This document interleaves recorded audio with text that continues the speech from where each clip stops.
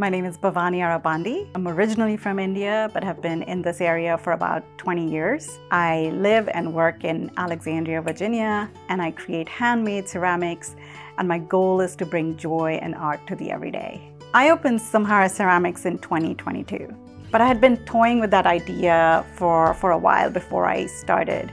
But I just did not know how to go about it. It just seemed such a daunting process to start a small business. But fortunately, I ran into one of my collaborators that I work with who told me that she went to SBDC in Alexandria and they helped her out. So I reached out to them immediately, got a meeting with Gloria and Philomena, and they were fabulous. We met with Bhavani in March of this year. We made sure that she got set up legally, and then we saw that she had a Facebook page already, which was great, had some great kind of content on there. That's kind of the first bit, but now we are able to kind of focus on other things. So we recently set up a website program for some of our clients, and they had to apply, and Bhavani applied and she got in. So now we're kind of working on more of like the fun things, like setting up a website, getting content together, and we're able to focus less on like taxes and legal stuff and more on the fun stuff.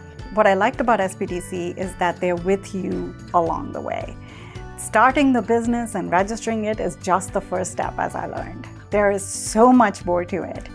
And Gloria and Philomena really stayed with me throughout my journey. They helped me navigate social media marketing, understanding SEO, which I had no idea what it was or anything like that, how to reach a customer base, but also technical things like learning Canva, talking to someone about advertising, Facebook or Instagram advertising. There's so much more that a small business needs to do.